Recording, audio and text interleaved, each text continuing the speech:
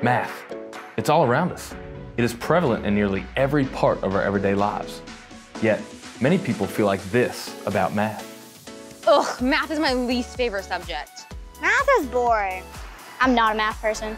Too many people accept a notion they are either good or bad at math. Sharing those types of thoughts with children can contribute to math anxiety, which could lead to decreases in student achievement. When it comes to mathematics, always be positive and encourage children. Support their development of a growth mindset by looking at mistakes as learning. Celebrate opportunities for the brain to grow. Instead of focusing on what children cannot do, let's build from the skills children have. It is critical that we acknowledge the strengths of our children and build a foundation based on what they can do. Find the things they know how to do and emphasize those skills. Identifying students' interests and talents unlocks opportunities to get students involved in the learning of mathematics because the mathematical connections make sense and have meaning. It is important that we nurture math and mathematicians. Create mathematical environments and experiences that children want to be a part of.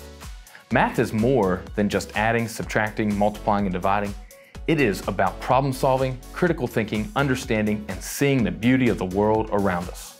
Puzzles and games help students learn through play, where they can achieve and build enthusiasm about math. Find opportunities to explore math in everyday life, at the grocery store, shopping, on the roads, in nature, and so much more. We are all math people. By staying positive about math in our lives, focusing on the skills children have, we can fully nurture and develop mathematicians that can change the world for the better. We can start now to ensure a bright future. You can find resources to support children in programmatic levels K2, 3 to 5, 6 to 8, 9 to 12 on the Math for Life website at wvde.us/mathforlife. Let's unite with numeracy.